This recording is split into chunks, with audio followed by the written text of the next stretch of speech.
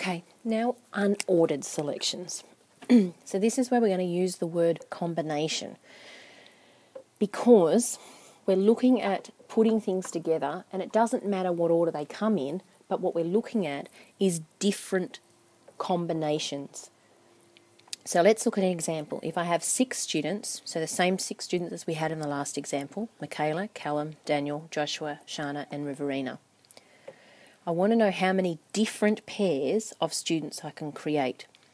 So if I was to put Michaela and Callum together as a pair, so Michaela and Callum, this is the same pair as putting Callum then Michaela. So it doesn't matter what order I choose my pair in.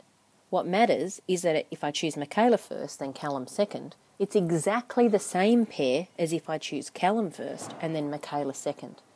So here we're going to get double ups. We're going to get pairs or get combinations that are the same. So when we look at unordered selections, because they're not ordered, it doesn't matter what order they get picked in. So for example, a raffle prize.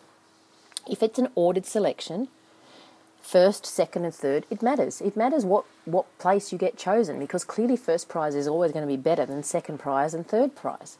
However, if your raffle is just 3 people and 3 people win the same thing, it doesn't matter if you're chosen first, second or third, as long as you're one of those 3 people. So if I looked at this example and I've got 6 students and I'm choosing a pair, so I have 2 positions or 2 boxes, 6 people in my first position and 5 people in my second position. But we know that because we have pairs, we're going to end up with doubles. And the reason we're going to get double the amount of combinations is because we've got pairs. One position is the same as the second position. And there are 2 positions, so we know they're going to appear twice. So because there's 2 positions, there are 2 ways that we could have the same combination or a double. Okay, so the same combination, remember it doesn't matter if Callum is chosen first or Michaela is chosen first. We end up with the same combination of people. So in this case, we're going to divide by the 2 positions. So that's 2 times 1, same multiplication principle that we've applied before. So we've got 6 times 5, and we're dividing by the number of positions because that tells us the number of times that things will be the same. That will be doubled up or tripled up or whatever it happens to be. So 6 times 5 is my normal counting that I would do to calculate the number of possible pairs. But these are looking at my doubles, so I've got to divide by how many are the same. Okay, all the same. So 6 times 5 is 30, 2 times 1 is 2, 30 divided by 2 gives me 15 different combinations of pairs of students. And remember, the reason why we've got 2 boxes on the bottom is because we are picking a pair, which is 2 people. So if I look over here and I'm saying, remember that my boxes are my number of positions. So N is my number of people that I have possible in each of these. So N minus 1, N minus 2, and it may continue to go down to 1. It may not, depending on the number of positions and the number of boxes, and the number of people that I have to choose. So remember, in the previous example, we had 6 positions and 6 people. So that became factorial because it went all the way down to 1. But if I have 6 positions and, I have 2 positions and 6 people, then I'm only going 6 times 5. So N is the number of possibles for R items or R positions. Okay, so if I'm looking at 2 positions, then I'm dividing by R. And it's R factorial because it's got to be 2 times 1 or 5 times 1 times 4 times 3 times 2 times 1. So let's have a look at an example. If I'm looking at Lotto and I have 6 balls that are chosen, it doesn't matter about the order for Lotto. It doesn't matter if I choose the 6 comes out of the Lotto first or the 6 comes out third. It makes no difference. But the 6 can't come out in those different positions because otherwise I'd get exactly the same Lotto numbers, just in different positions. So I've got 6 boxes for my 6 balls that are chosen out of the barrel for Lotto.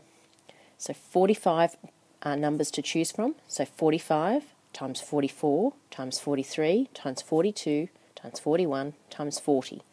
Each time I choose a number out of the barrel for Lotto, I reduce the number that's left in the barrel by 1. Okay, I'm not putting it back in. Now, there will be a whole lot of doubles. So I might have the number 1, 15, 20, 32, and 45, and say 3. Now, they're my 6 numbers, but if I was to choose, say, 3, then 32, then 1, then 20, then 15, and at last 45, they're still the same set of lotto numbers. So they're still a winner. So what I need to do is work out how many positions I've got, because the number of positions will tell me how many doubles or how many of the same combination I will have. Because in this case, when I have lotto, I only want to know the different combinations. I don't want to know how many are the same, because order doesn't matter. It doesn't matter what order they come out in, as long as that combination isn't the same as that combination. So we've worked out that we know counting multiplication principle, reducing by 1, 1 less in the barrel, 6 positions. Because we have 6 positions, we now need to do 6 factorial, or 6 times 5 times 4 times 3 times 2 times 1. Because that's how many times it will be. 6 times in the first position will be the same, 5 times will be in the same position for the position 2, 4, 3 times it will be the same for that position times 2 times 1. So that's 6 factorial.